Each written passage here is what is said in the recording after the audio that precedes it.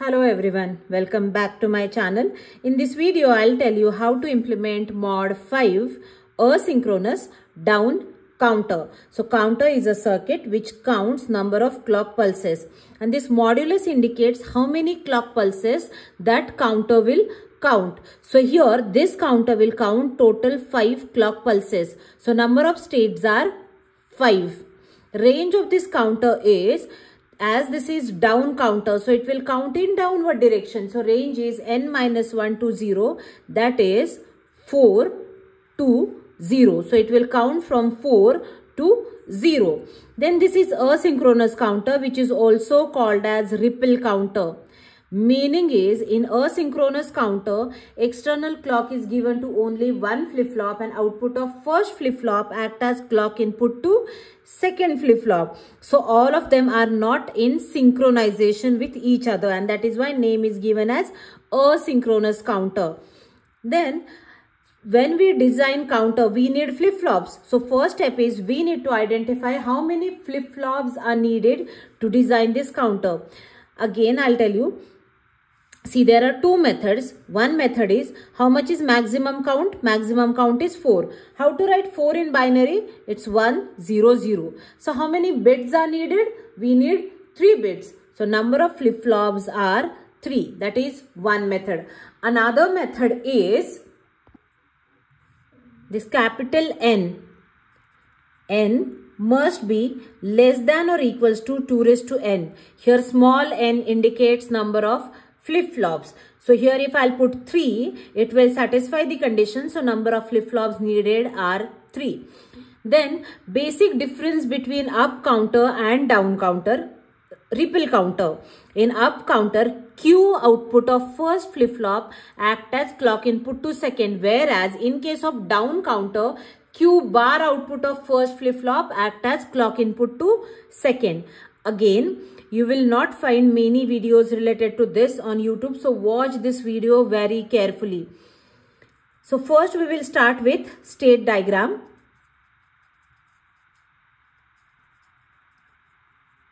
So how many states we have? We have 5 states from 4 to 0. So it will start counting from 4. Binary equivalent of 4 is 1, 0, 0. Then comes 3. Then 2 will come. Then 1 will come. Then 0 will come. And after 0, it will again go back to 4. So it will keep rotating between these states. Now state diagram is ready. Now let's start with the circuit diagram. I need 3 flip-flops. I have taken JK flip-flops. You can either use JK flip-flops for ripple counter design, or you can also use T flip-flops. I'll use negative age triggered clock. External clock is connected to first flip-flop, the flip-flop which receives external clock that generates least significant bit, and the last one will generate most significant bit. Then external clock is connected to first flip-flop. Output of first flip-flop act as clock input to second. This is down counter. So Q0 bar will act as clock input to second. Q1 bar will act as clock here. So in this way clock will get connected. One more thing is, as this is ripple counter, so inputs J and K of every flip-flop. Design of asynchronous counter is very easy. J and K inputs are permanently connected to VCC. So JK are connected to VCC. Clock is connected in this way. Now next step is we need to use preset and clear inputs here. So I'll take preset. They are active low. Bar indicates active low, or this bubble also indicates active low. And this is clear. I have prepared separate video related to preset and clear inputs, how they work. The link is given in the description box. Okay, you need to remember preset and clear inputs are used to either set output of flip-flop to 1 or to make output of flip-flop to 0. They are active low. It means if they will receive zeros, let's say I have this flip-flop, and if this clear will receive 0, then output will become 0. If preset will receive 0, it will set output to 1. Let me write truth table of JK flip-flop, JK Qn plus 1.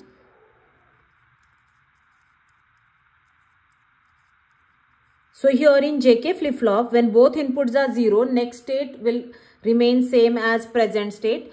When input is 0, 1, output is 0. For 1, 0, it is 1. And when both inputs are 1, next state is always complement of present state. And you need to see here, J and K of every flip-flop are connected to 1, 1. So our counter will work in this state only. We need to check this state only.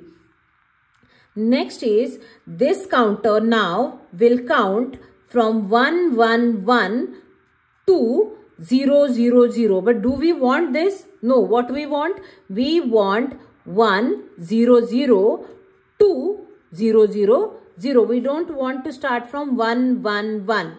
And that is why we need to design a logic which will set our output to 1, 0, 0 after 0, 0, 0. In natural down counters, after 0, 0, 0, what comes? After 0, 0, 0, 1, 1, 1 will come.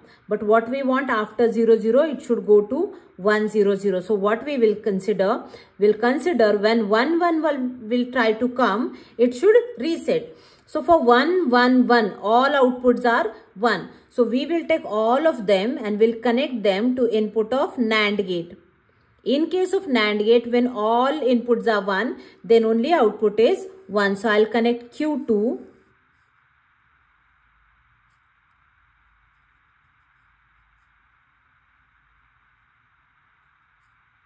Q1,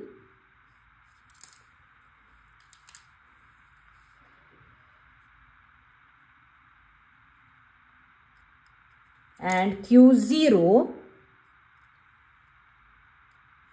to input of NAND gate. See, so when after 0, 0, 0, it will try to become 1, 1, 1. Then output of this NAND gate will become 0. And what we want at the output? We want 4. Here, this is my Q0, this is my Q1 and my Q2. So my Q2 must be 1 and my Q1 and Q0 must become 0. So what I'll do? I'll connect output of this NAND gate to preset.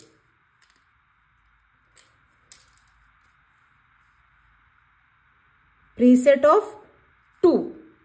And I'll connect output of this NAND gate to clear off these two.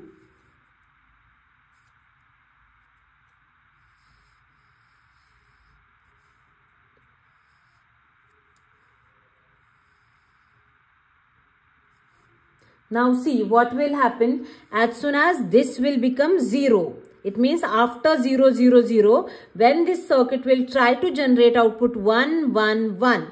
Then output of this NAND gate will become 0. It is connected to this preset. So Q2 will become 1 and it is not connected to other two presets. They are connected to VCC. Then this output is connected to these two clears. So Q1 will become 0 and Q0 will also become 0. And this clear is connected to VCC. It is connected to high potential so that it will not act. So that Q2 will become 1 and these two will become 0, 0. So that it will start counting from 1, 0, 0. Now let's verify this circuit using timing diagram. So this is my clock. Here you can see clock is age triggered, negative age. Bubble indicates negative, arrow indicates age. So negative age means falling age from 1 to 0 transition. So output will change at negative ages. Now initially we will assume my Q0 is 0, Q1 is 0 and Q2 is 1. So Q0 is 0.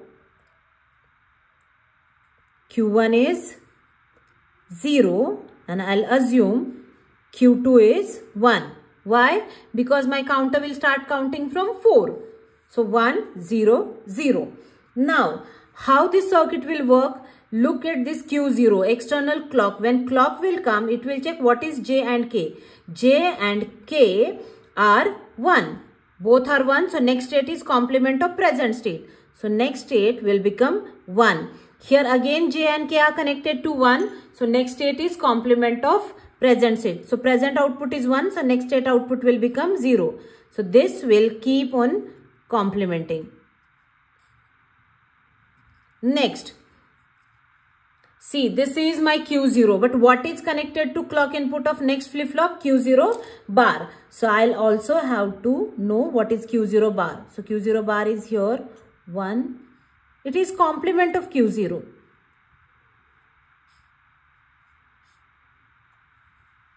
For this Q1, what is clock? Q0 bar. So output will change at falling edges of Q0. So this is falling edge.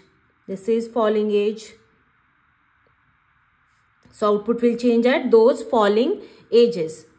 So here output will change from 0 to 1.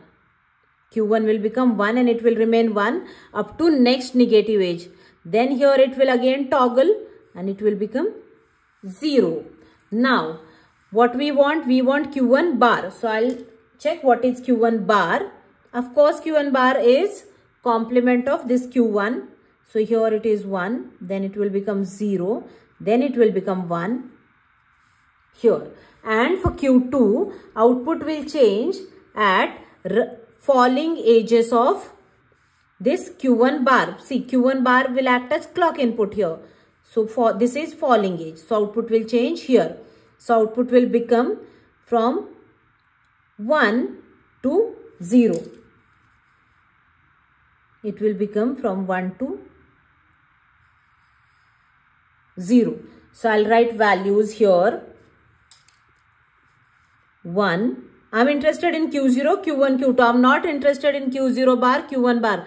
They are needed only when they act as clock. But actual output where I'll see? I'll see here Q0, Q1 and Q2. 1, 1, 0, 0, 1, 0, 1, 0, 0, 0, 0 and 0. So see here, it is Q2 is my MSB. The flip-flop which receives external clock is LSB. So Q0 is LSB. So 0, 0, 1. That is 4.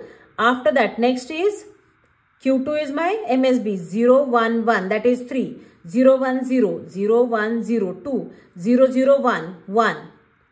0, 0, 0 is all zeros. And after that, output will try to become 1, 1, 1. But as soon as it will try to become 1, it will not get reflected at the output. When it will try to become 1, 1 and 1, here 1, 1 and 1, then it will generate output 0. And this 0 will get connected here. So Q0 will become 0.